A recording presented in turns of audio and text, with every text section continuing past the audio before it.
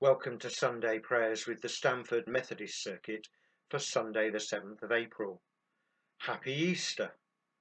I haven't gone completely mad by offering you that greeting. For Christians, Easter isn't just a single day of celebration, Easter Day itself, which we celebrated a week ago.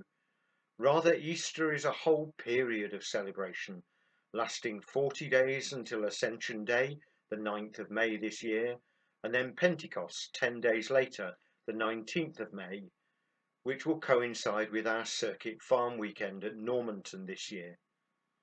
Therefore, today isn't the Sunday after Easter, but rather the second Sunday of Easter.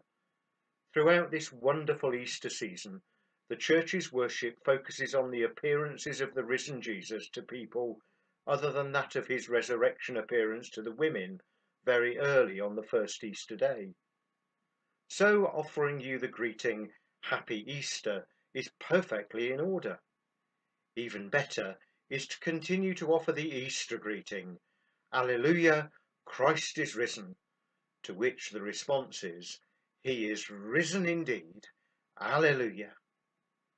No surprise then that our first hymn for Sunday prayers on this second Sunday of Easter is Singing the Faith 314, this Joyful Eastertide, and it's sung for us in a recording by the choir of Wells Cathedral. This joyful Eastertide, away we'll sing and song. My Lord crucified has crowned to life His God. And Christ that once was slain, reversed His bleeding prison. Our faith had been in vain, but now hath Christ arisen, arisen, arisen, arisen.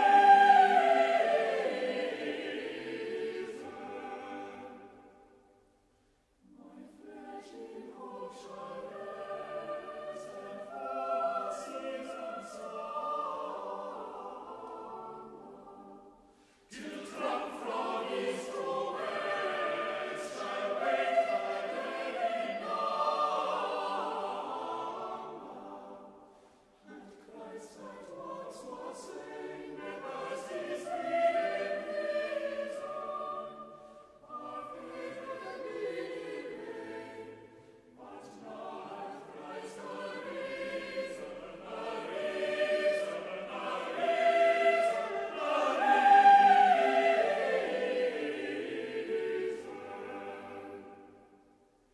Death's blood hath lost its chill, since Jesus crossed the river. Now our souls from Him, my passing soul deliver. And Christ that once was slain, reversed His bleeding prison. Our faith had been in vain, but now hath Christ arisen, arisen, arisen,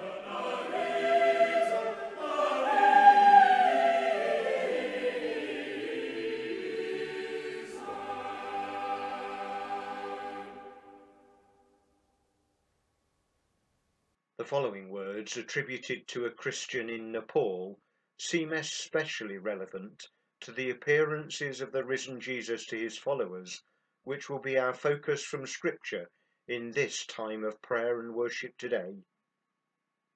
How glad we are to know and feel the touch of the risen Lord Jesus. Let us pray. Lord Jesus, we rejoice in the wonder of this day, the awesome, amazing truth that you rose from the tomb, conquering death and defeating evil. We celebrate your appearing to your disciples and your presence with us now, the way you have walked and talked with your people across the centuries, kindling faith, sharing love, and inspiring service. Receive our joyful praise for all you have given, life now and life forever. Amen. On Easter Tuesday, the 2nd of April, Thought for the Day on BBC Radio 4 was given by Tim Stanley, a historian and writer for the Daily Telegraph. He began by reminding listeners that Easter Tuesday would be the day when many people would return to work after the Easter Monday bank holiday, with a sense that Easter is over. He continued by commenting that this wasn't always so. In the year 877 AD, King Alfred the Great decreed that there should be a whole week off after Easter Day. This was to be a time for putting on new clothes, dancing and playing games, a general atmosphere of extended celebration. Tim Stanley commented on how short paid holidays, such as bank holidays, are an invention of the industrial era, giving workers a brief respite so that recharged they might return to work even harder afterwards. He contrasted that with the ritual observance of the Christian year, with festivals lasting longer than a single day and thus disrupting the routine of life and work. Tim Stanley commented that the resurrection of Jesus is itself disruptive. Its celebration can't be limited to a couple of days or so over the Easter holiday weekend in March or April each year. Rather, the risen Jesus is our constant companion, loving us every minute and heartbeat of our lives. Tim Stanley ended his thought for the day like this: if dogs are not just for Christmas, then Jesus is certainly not just for the Easter bank holiday. So reminded that Eastertide is an extended period of celebration of Christ's resurrection, we hear the first part of today's Gospel reading. In dramatic form, we hear the Gospel of John, chapter 20, verses 19 to 23. It was late that Sunday evening, and the disciples were gathered together behind locked doors because they were afraid of the Jewish authorities. Then Jesus came, stood among them. Peace be with you. After saying this, he showed them his hands and his side.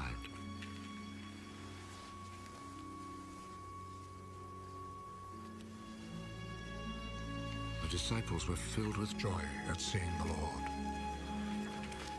Jesus said to them again, Peace be with you. As the Father sent me, so I send you.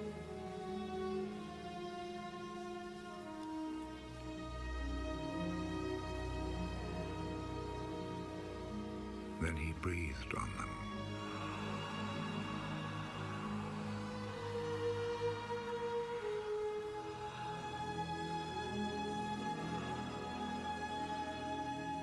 Receive the Holy Spirit. If you forgive people's sins, they are forgiven. If you do not forgive them, they are not forgiven.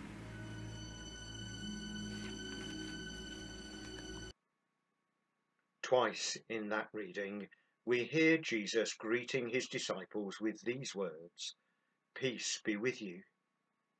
In the New International Version of the Bible, both of those greetings from Jesus are followed by an exclamation mark. This seems to me to emphasize the significance and the necessity of this greeting from Jesus. After all, he's just appeared as if from nowhere among his followers gathered behind locked doors. Rather than greeting him calmly, I think they might have been scared out of their wits. They needed to hear Jesus' greeting of peace, and then hear it repeated by him.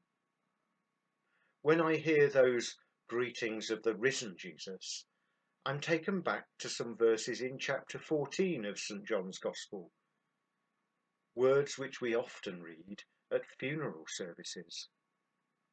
Jesus has tried to warn his disciples that the time was coming when he would no longer be with them, because he would be betrayed and killed. Do not let your hearts be troubled. Believe in God, believe also in me, Jesus said. And after speaking to his followers about preparing a home for them in one of the many rooms in his Father's house, or mansion as it's sometimes translated, Jesus said to his followers, "Peace I leave with you, my peace I give you. I do not give to you peace as the world gives it. Do not let your hearts be troubled, and do not be afraid." This message is reassuringly repeated to his followers by the risen Jesus, and it's repeated for us in this time of prayer in the words and music of this chant from Taizé. My peace I leave you, my peace I give you, trouble not your hearts. My peace I leave you, my peace I give you, trouble not your hearts. My peace I leave you, my peace I give you. Be not afraid. My peace I leave you, my peace I give you. Trouble not your hearts. My peace I leave you, my peace I give you. Be not afraid. My peace I leave you, my peace I give you. Trouble not your hearts.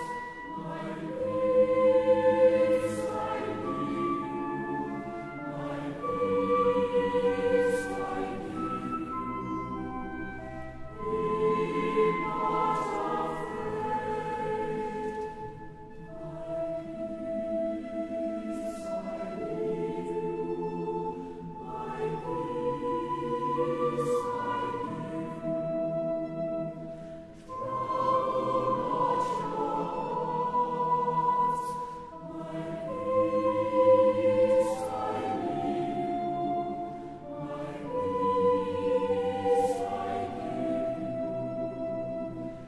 Be not afraid.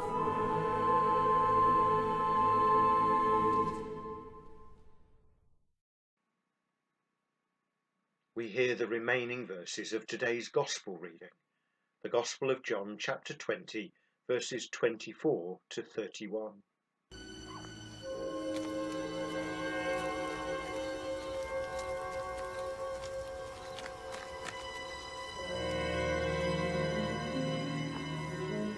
One of the 12 disciples, Thomas, called the twin, was not with them when Jesus came.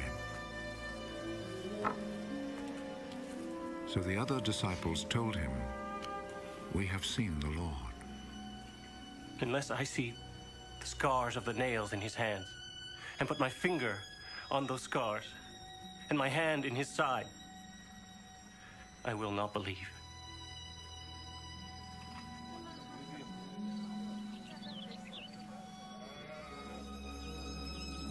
A week later, the disciples were together again indoors, and Thomas was with them. The doors were locked, but Jesus came and stood among them.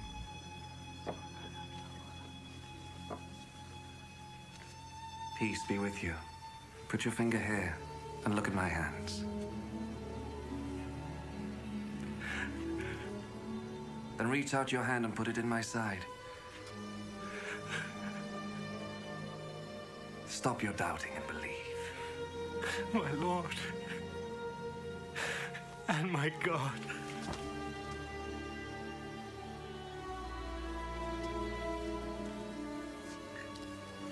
believe because you see me. How happy are those who believe without seeing me?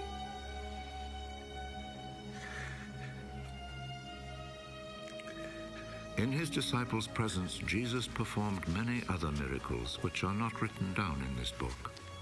But these have been written in order that you may believe that Jesus is the Messiah, the Son of God, and that through your faith in him, you may have life. The following prayer is offered by a Christian believer from Jordan on seeing the village rubbish tips in their country and reflecting on them against the background of the experience of Thomas and others like him. Let us pray. Lord, as we remember Job, stripped of all that he held most dear, maintaining his faith on the rubbish heap of his native town, and St. Paul affirming that all things are to be counted as garbage for the sake of following Christ. We thank you for those who, even today, in many different parts of the world, are maintaining their integrity and discovering faith in situations of unbelievable privation and need. May we who have so much and suffer so little be more worthy of their company. And we continue in prayer. Risen Christ, yours is the power that reaches every human heart. You understand our lives and speak to us alike in joy and distress. You match your step to ours and so become companion to our lives and friend. Risen Christ, yours is the power that sweeps through the church. You come to bless and judge. You come in compassion and leadership. You come to change us and make us instruments of your good purpose. Risen Christ, yours is the power that stretches to the ends of the earth. You span the nations and go before us in mission and service. Risen Christ, come with power this Easter.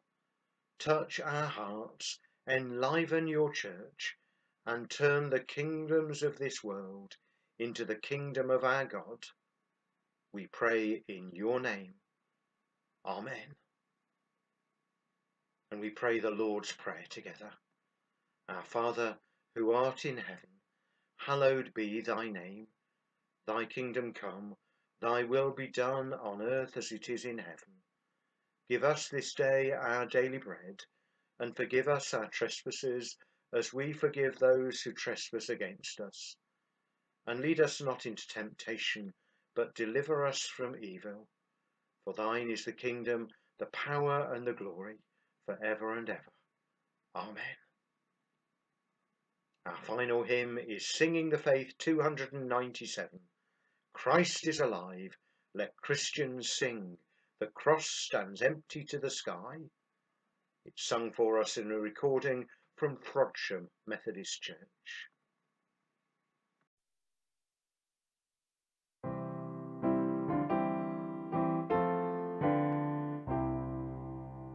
Christ is alive, let Christians sing, the cross stands empty to the sky. Let streets and halls with praise let ring, love drowned in death shall never die. Christ is alive, Lord all above, to distant hills in Palestine, but saving, healing here and now, and touching every place and time.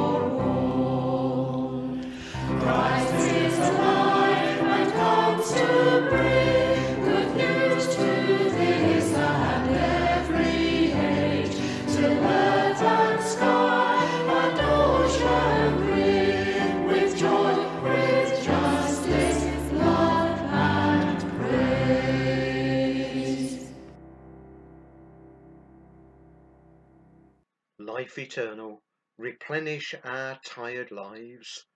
Light eternal, shine into our darkness. Peace eternal, banish our fear. Eternal word, speak to our deafness. Eternal Christ, break into our earth-bound lives. For we believe, and though dead, we yet shall live. Amen.